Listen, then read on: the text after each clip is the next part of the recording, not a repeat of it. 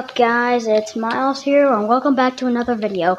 Today I'm going to be showing you how you can remove your Kinemaster watermark in a video for free.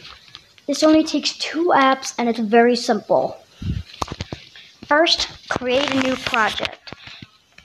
Then instead of making your video 16:9, make it something like 1:1 if your video is supposed to be 16:9, make it 1.1:1. Otherwise, it's not going to work. Now, create your project and name it at least something. Now, bring a video or a Google. And I'm going to add one of the classic effects to let people know it's basically made with Kinemaster. Once you basically you'll want to click transform, scroll all the way to the height,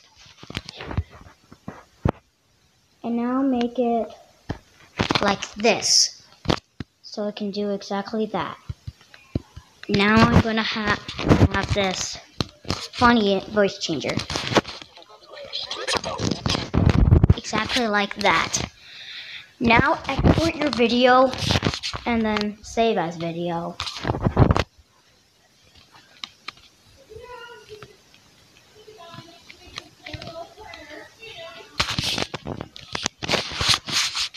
And it may look like the watermark isn't removed yet, but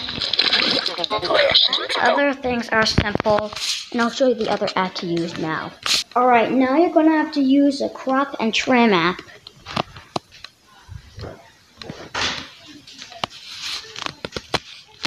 So go ahead and click on crop.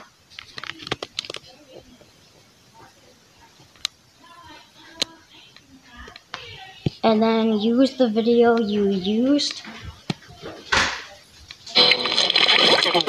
And then make it landscape 16:9.